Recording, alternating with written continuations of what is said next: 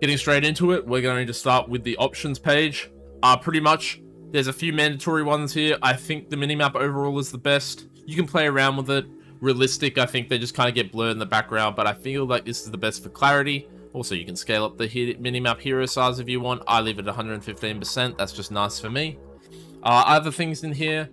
Smart double tap and teleport requires hold and stop are really strong. You want teleport requires hold and stop, so if you don't accidentally right click and cancel your TP if you are panicking, obviously double tap ability to self cast is really good as well.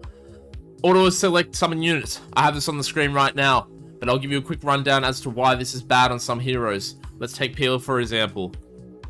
And if we want to micro, we don't want that one. We want the other facet. Level him up right now.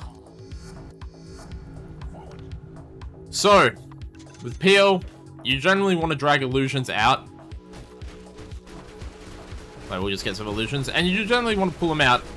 Maybe to juke people for spells, right? It's very easy with this. Very easy with this setting. But let's turn it with auto select summon units on. Let's do the same thing. And let's try and drag stuff out. Let's wait for a little bit more. Start dragging them out. But look, it's getting all those new illusions and automatically putting them into that control group. To the advanced section, save as hero. Obviously, you just want to have the summon units always hit what you're hitting. Definitely on PL and other Naga, this is a very nice one. Visage as well if you do a quick summon on the birds. But yeah. Display network information on the right is also really strong. So you don't have to fucking type whatever it is, -ping. Over and over. Yeah, this is pretty much just standard stuff. This is all personal preference. Onto labs, we have two mandatory ones. This is interact only with non-hero units. If you have a broodmother or a primal beast in the lane that is purposely sitting on the creeps to try and, you know, get him to hit you instead of the creeps, this completely pretty much just destroys that strat. That strat used to be really strong, but now it is completely useless. As long as you have this, I would also have this turned off, so that means you hold this, and when you hold the F, you can only interact with the non-hero units. Also, really good if you're a support player for the allied units. I generally don't, so I haven't had a hotkey for that, and I'm kind of running low on space. But these two I think are very strong, especially if you got like single target, like I don't know, like, you know, line ultis and stuff, and there's creep waves and all that. These ones are really strong, even just any hero. Persistent range indicator is another really good one. This one is, what it happens is when you get an item, let's just get blink for example, and we hold alt and we right click it, it will then have the radius. As you can see, there's this permanent radius. You can only have one ability selected, but it will tell you always the radius. This could be really good for you if you're not too like confident in your ranges of the blink, and you always want like a permanent kind of like gauge of how far you can go. So that's another really good one in labs. The other one of these is not really, it's really kind of just up to you. Kind of up to you. You can play around with these. Maybe you'll like the overlay map where if you hold, like say, I hold J, it comes up. I really am not a big fan. I just haven't really made it work for me, and I'm pretty used to looking at the mini-map, so yeah. The next part, coming up to the hotkeys. The main thing I would recommend in here, out of everything, is enable quick cast. If you're not playing a quick cast, just start it. I made the swap when I was like 4k MMR, and I haven't looked back since. My gameplay improved drastically. It's going to take a little bit to get used to if you're not playing a quick cast, but I highly recommend it. It's just going to make your gameplay more fluid. You're just going to react faster, do stuff faster once you get used to it.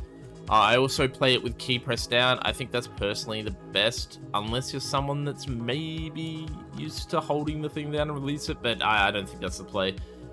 Treat on key press. Items also, I haven't made the swap to it, but I think items are definitely quick castable, and maybe if you want to try both at once, I would go for it. Maybe it's a bit of a drastic swap, but I only just swapped my abilities and I haven't done the items yet. But that is definitely something that could happen.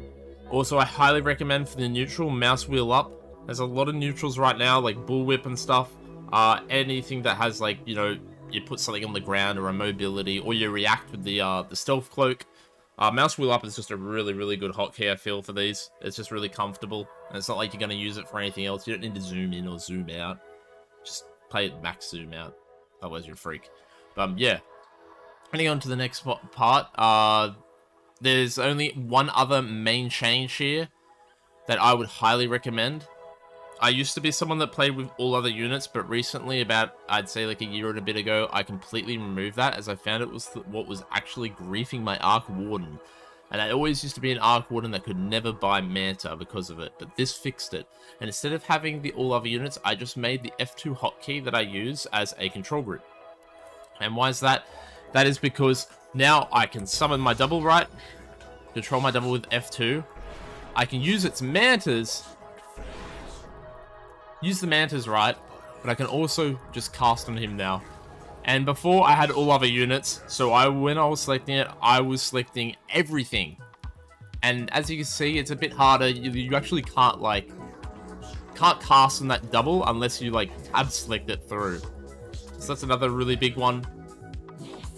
So how do you set up the F2 control group that isn't select all other units, but still have the same thing?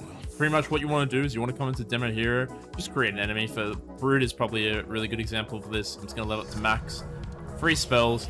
And what I'm going to do is I'm going to get an absurd amount of spiderlings, more than I realistically ever will during a game.